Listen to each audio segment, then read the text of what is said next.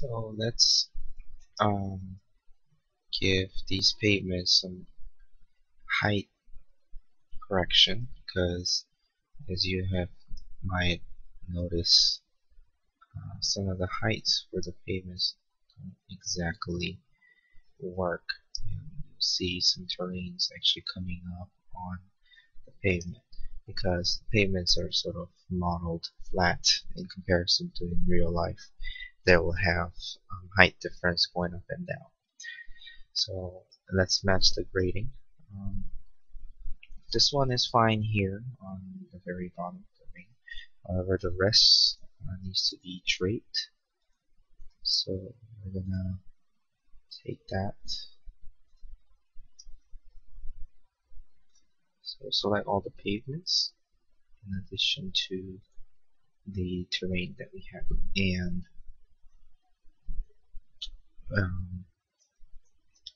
other than that, we're just gonna hide. So actually, these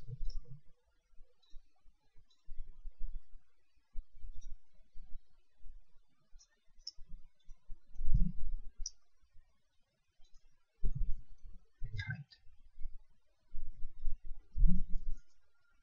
So everything else should be hidden. I'm just gonna select them and turn off the snapshot.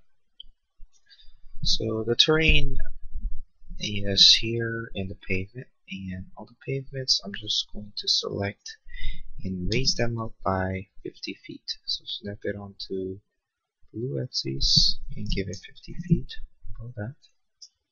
While you selected that, you go to sandbox, drape, same tool can be found here. So drape, and then select the terrain. And once you will see the progress bar going, it might take a while depending on your machine.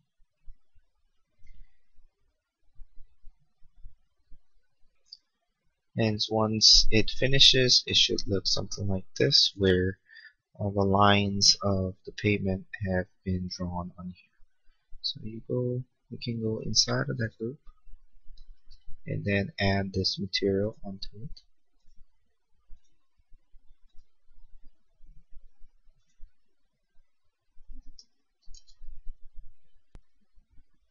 So yeah, give it the material.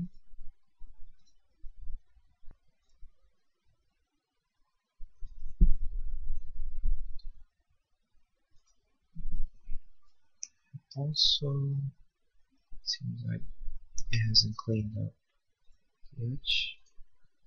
Like that, and add the material.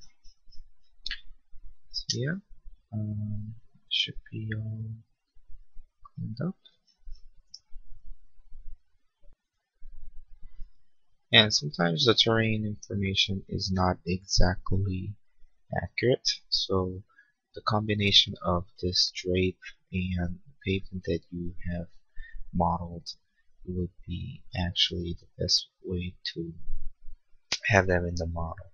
So for example, let's unhide everything, and you'll see there's some funny things going on here, and this pavement not exactly going up there.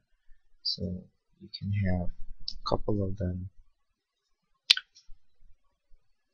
leveling up to your model so that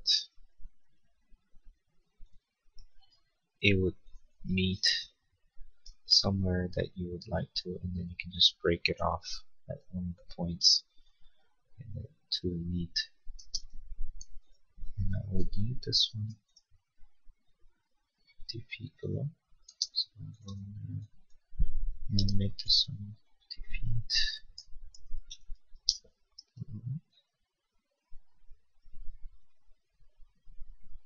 See, and I'll adjust the transparency on this so that it looks more solid.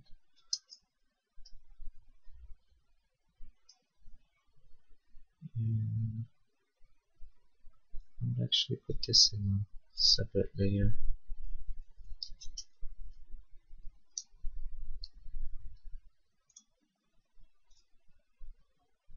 And if I want to hide them, so I can hide